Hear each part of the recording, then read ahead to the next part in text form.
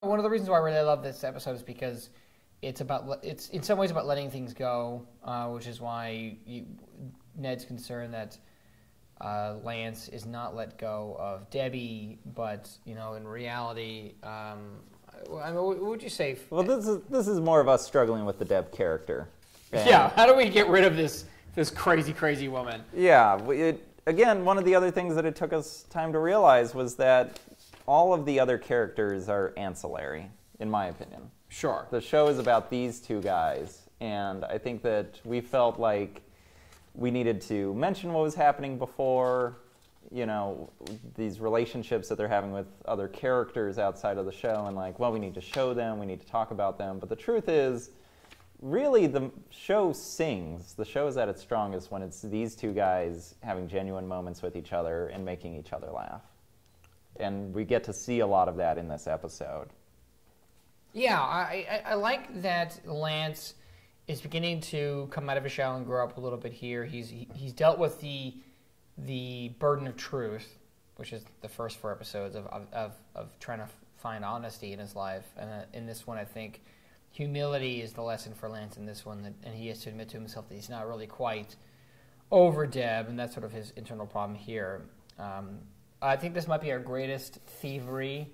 Our greatest production achievement is the theft of the In-N-Out parking lot. Yeah. Which is amazing. One of the busiest parking lots in Hollywood on a Friday, Saturday, and a Thursday, I guess. That's a big night for them, too. Yeah. So we have you could just see the traffic coming in and out of that place. It's wonderful.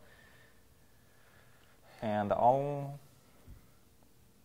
this was tricky. So, one of the things I wanted to find a balance between in Milkshake was the balance between cutting between characters and a long 2-shot. So this is clearly a very long 2-shot balance between minor coverage. And part of that was because we're stealing a location and we needed to, if anything, we had a master shot. So we did everything in a master first, and then we would move into close-ups if we could actually get it. Yeah.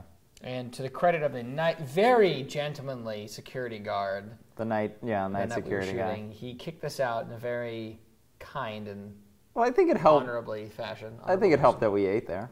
We spent a shitload of money eating burgers and fries and shakes there. Yeah.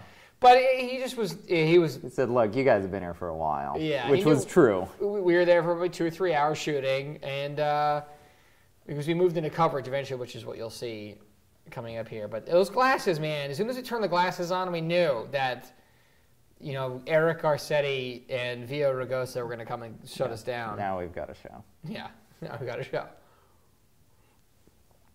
So here we're talking about, what are we talking about here? We're talking about 1 + 1 = pussy. He's got to go to this party. That was a beautiful improv line by Ned. Yeah. That wasn't on the page. And then we finally got to the second master, I guess, here. Just the 2-shot of, if we needed any coverage, it was going to be this 2-shot. We finally got a little bit of coverage. And the introduction of the white Prius. And Sean, amazing. And who's that? That's me. That's me making my debut. Yeah. In my silver Mazda, which I think I referred to throughout the script as a sick-ass silver Mazda, because I know we were going to be using my car.